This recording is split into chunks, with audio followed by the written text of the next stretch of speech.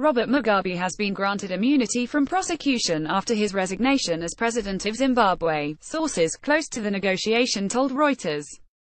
The 93-year-old, who has also been assured safety in his home country, told negotiators he wanted to die in Zimbabwe and had no plans to live in exile, the government source said.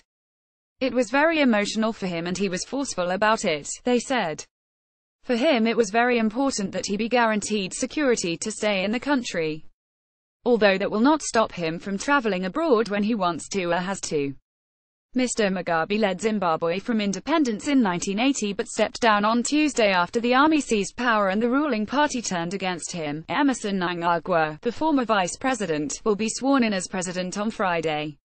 He has urged his citizens to be peaceful and desist from any form of vengeful retribution.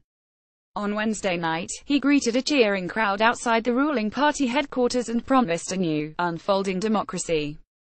He also reached out to the world, saying international help is needed to rebuild the shattered economy. Mr. Mnangagwa, a former justice and defense minister with close ties to the military, served for decades as Mr. Mugabe's enforcer, a role which earned him the nickname Crocodile.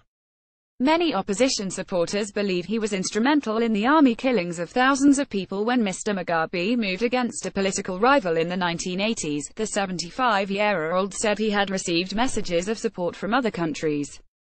"We need the cooperation of the continent of Africa," he said. "We need the cooperation of our friends outside the continent." Robert Mugabe. In 60 seconds after meeting with South Africa's president, Mr. Mnangagwa flew home in a private jet. He said his inauguration on Friday is when we finish this job to legally install a new president. He will serve Mr. Mugabe's remaining term until elections at some point next year after the ruling party's Central Committee voted to remove Mr. Mugabe from his party leadership post. According to protocol, Zimbabwe's outgoing leader would attend the swearing-in of Mr. Mnangagwa. But while Mr. Mugabe remains in the capital, Harare, it is not clear whether he will attend the ceremony. Additional reporting by agencies more about Robert Mugabe. Zimbabwe. Emmerson Mnangagwa reused content.